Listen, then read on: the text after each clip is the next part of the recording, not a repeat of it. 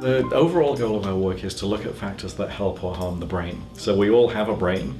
We're all worried about what we can do best to improve our education or improve our health.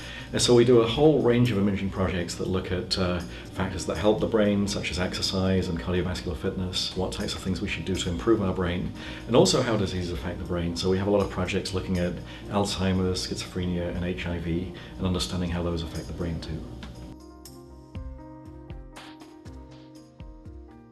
Some of the biggest questions of our time are how you treat disease. If you see a terrible disease such as cancer or Alzheimer's disease, what are the ways of seeing whether treatments are working? And imaging, which is an area that NIBIB invests a great deal in, is really a good record of whether treatments are working. We're all familiar with going to the doctor and being told we're getting better or getting worse, but imaging really gives you a physical picture of what's going on.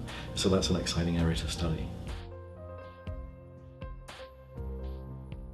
There's a really new type of imaging called diffusion MRI, and it basically looks at the wiring of the brain. And so if you were flying over Los Angeles or over Bethesda, you'd see a whole lot of freeways, and you could probably guess what was going on down below.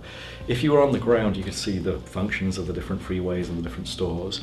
This imaging takes us from a sort of bird's eye view right down to the ground, where you can see all of the physical connections between the axons. And a lot of diseases disrupt those connections. So neurogenetic disorders of childhood, there's often disruptions in the migration of fibers, and we can see those.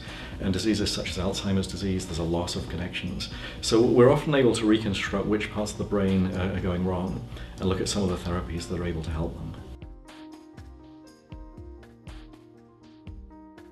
All over the world, people are scanning people's brains right now. So if we were to plan a project that scanned thousands or tens of thousands of people, it'd be very costly. And so one of the ways that we save money is we work with people around the world. And one project we do called ENIGMA, we collect data from 125 sites around the world, and they've been scanning people with schizophrenia, bipolar illness, or depression. And we try and put together a detailed picture of what those illnesses do to the brain. And so it's actually quite an interesting project. All of these things were begun independently, and all the data is coming to our lab. We're able to say which parts of the brain are affected by the diseases and which treatments help. We're all pretty unique, so even if we have an average picture of Alzheimer's disease, for example, it'll just show you the typical way it spreads in the brain.